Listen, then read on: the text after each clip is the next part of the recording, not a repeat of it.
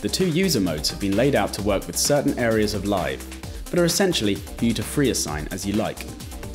User 1 can be used to play drum racks by putting the MIDI track into record, after which the buttons in the matrix correspond to those in the drum rack.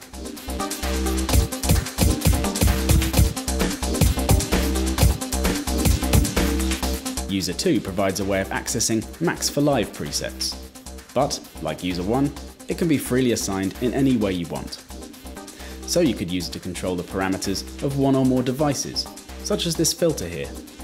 Just activate MIDI Learn, then click on the area of the software, followed by a button on the hardware to assign. To assign a continuous control to a row of buttons, just hold down the first button and then press the last one. See how quickly and easily parameters can be assigned.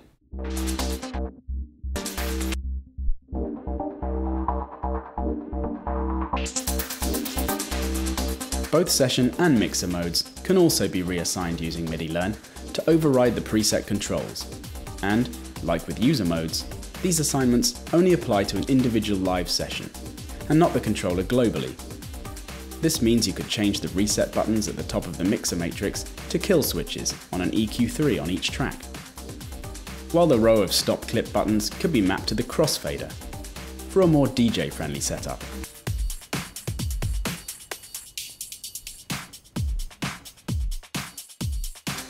To deactivate any of Launchpad's controls, just assign them to a parameter on a device that's turned off. Now, the Stop All Clip button has no effect.